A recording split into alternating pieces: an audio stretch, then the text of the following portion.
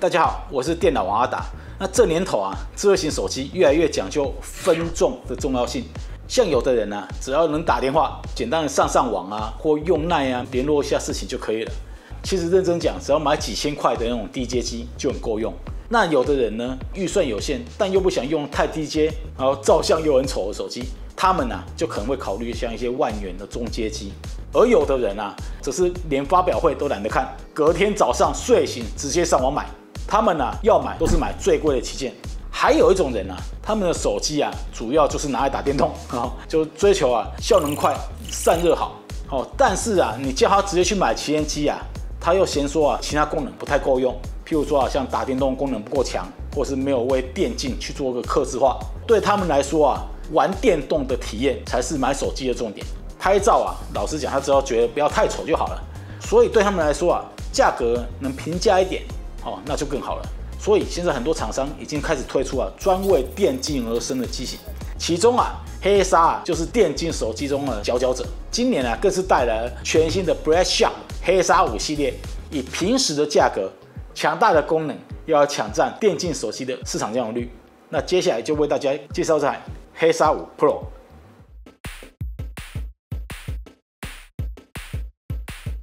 那这次呢，黑鲨5啊，它没有要做募资，直接啊就在 PC Home 预购就直接开卖了。早鸟的玩家啊，原厂还另外限时加码赠送价值2800块的超值好礼哦。那先从外观看起大家可以看一下这个盒子啊，由外观开始就有一种电竞感，深蓝色的配色，那再搭配啊一点点的绿色去做组合。然后外盒的纹路啊，非常有科技感，带着那种战斗的气息，一看就知道是个电竞机啊。打开看看里面有什么东西。好，来看一下最上面这边这是一些配件，我看一下里面配件有什么。退夹针一个，然后一个软质的一个手机保护壳，然后给大家看一下这个保护壳上面也是有纹路的然后里面送一个很漂亮的一个黑鲨5的贴纸，然后说明书，还有什么呢？手机本体，那看一下手机长怎样。好，等一下我们再仔细来看清楚哈。好，底下呢，这个随手机啊附赠了一个120瓦的快充。那这一次呢，号称啊由0充到饱只要15分钟非常非常的快。但是一定要搭配它的快充插头，跟它送的这一条充电线。那所有的配件呢都在这边。接下来我们直接来看看手机本体的部分。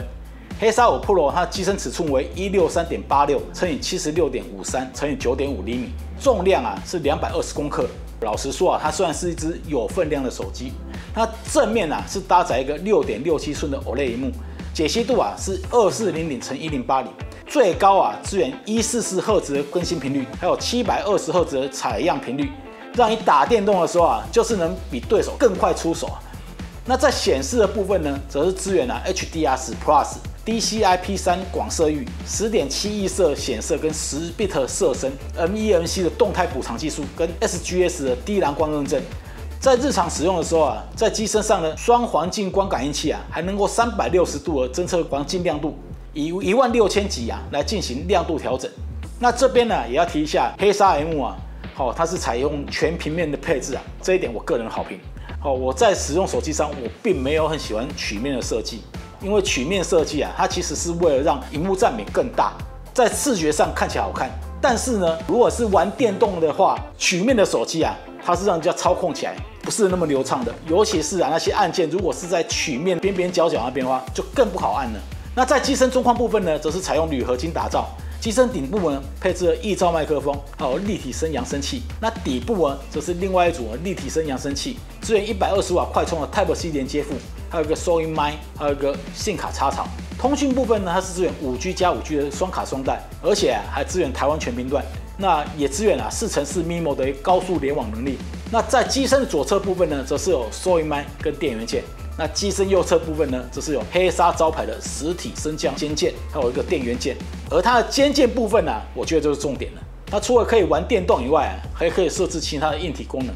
譬如说当做拍照的实体按键，或者是当语音助理的快捷键或截图等等，相当的实用。当然啦，肩键的功能不止如此，等一下我们会为大家更深入的介绍。那刚刚有讲到黑鲨5机身四周好像都有麦克风，对不对？因为它具备4麦克风的 Audio Room 音源变焦功能，在录影或直播的时候可以有更身临其境的收音效果。那音效部分呢，则是配置了 DXO Audio 至今最高评价的 1216P 立体声双扬声器，在玩电动或看影片的时候，效果非常的震撼。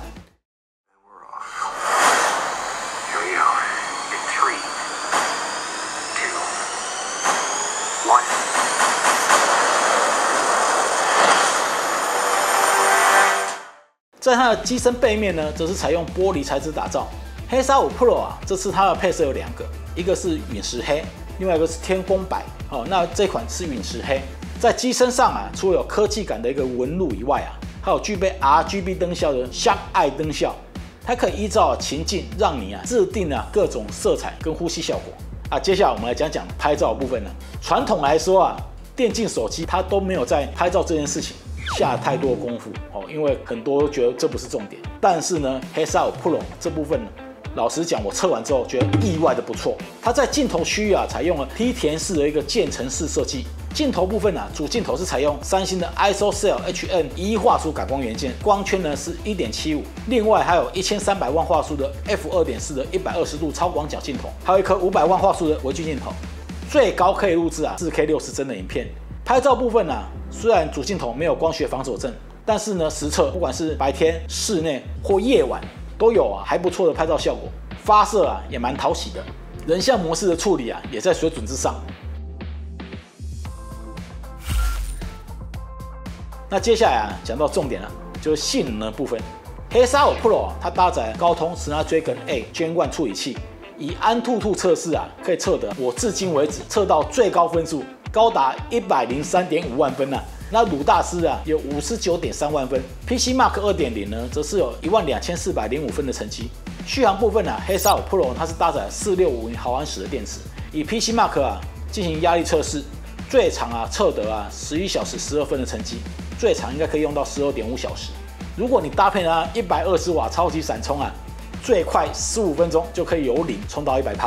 而且它还支援一个叫旁路供电的一个功能，让你边玩边接行动电源充电，手机也不像一般的手机会很烫相信大家看到高通这一颗8 Gen 1处理器就已经开始有点疑虑了。老实讲这颗处理器它在效能部分绝对是目前最快、图形效能最好的处理器。它主要的问题不是在效能，而是在温度太高。所以大家可以发现这2年旗舰机发表会每个厂商都花很大的篇幅在讲散热。有的厂商干脆直接降频来跑，避免手机会过热。那黑鲨5 Pro 在散热部分可以用疯狂堆料来形容它采用了新一代逆重力双 VC 液冷系统设计，有2片超大面积的 VC 液冷散热板，有5320平方厘米再加上它有一个铜合金直接对处理器进行散热，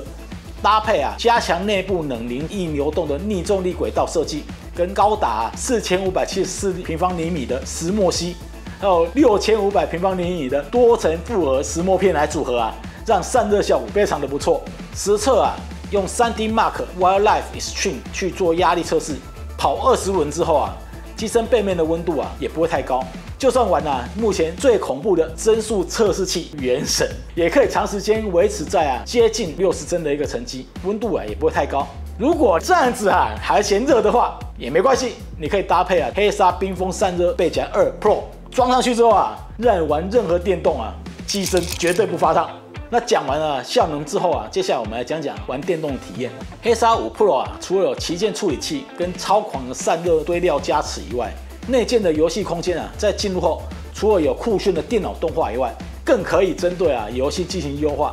还有萤幕压感跟体感操控等设定。黑鲨最引以自豪的一个磁动力肩键可直接对应任何游戏的指定区域来做虚拟按键的设定。不管是射击游戏在打枪、跳跃、换弹夹，或者是RPG 你要放绝招、补血，用肩键都让你得心应手，不再担心慌乱的时候手忙脚乱理不那另外我也实测了最吃资源的 PS2 模拟器玩起来也相当的流畅。这只手机啊，真的是为了玩电动而生啊。软体部分啊，它则是采用了专为电竞优化的 Joy-UI13系统，加上可爱的沙沙奖，可以跟它进行一些互动。不过啊，如果沙沙奖可以搭配Google 搜寻去做一些应用就好，比如说我问 Google 什么事情，是沙沙奖来回答，那就更有趣了。这一点我觉得有点可惜。那整体而言啊，这次黑鲨5 Pro 具备了旗舰级的处理器、超高更新频率的平面萤幕、DXOMARK 认证最优秀的立体声音效的喇叭、业界最有诚意的散热堆料，还有一个电竞肩键。专为电玩而生的游戏空间，还有可爱的沙沙奖，还不错的摄影，电竞战斗感十足的一个外观跟灯效，再加上诚意满满的首购礼，20990元的售价，我是觉得蛮有诚意的。当然，如果你想要更省的话，它其实同时还有推出另一款搭载 S870的黑鲨5，几乎有90%黑鲨5 Pro 一样的功能，而且价格只要12990元更是值得考虑，而且玩起来手机温度会更低的一个好选择。也推荐给大家。我是电脑王阿达，如果喜欢这段开箱呢，记得帮我按赞、订阅跟开启小铃铛，还有分享给你喜欢3C的朋友。我们下次影片见，拜拜。